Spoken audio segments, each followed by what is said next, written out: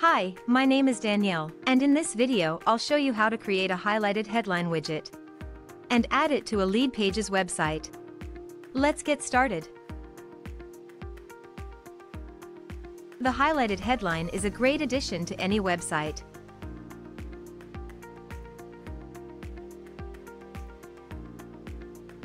To start, enter Common Ninja website.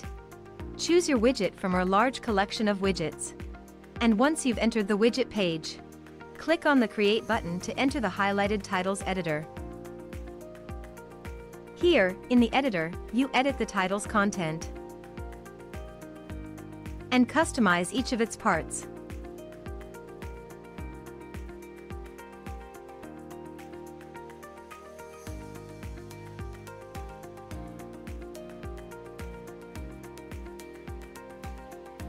You can set a different highlighting effect.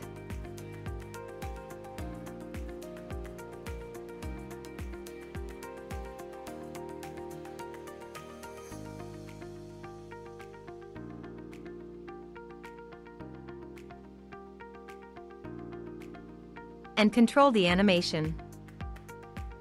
If you wish, you can further customize the title's look and feel.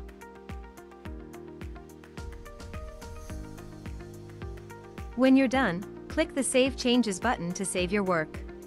If you don't have an account on Common Ninja yet, you'll have to register first. When you're ready to add the highlighted headlines to your website, go back to the dashboard.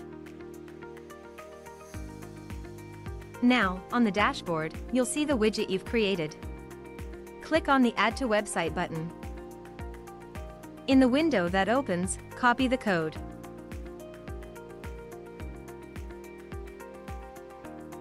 And close the window. Remember, you can always return to the widget and keep on editing it. Now, let's head to the LeadPages editor.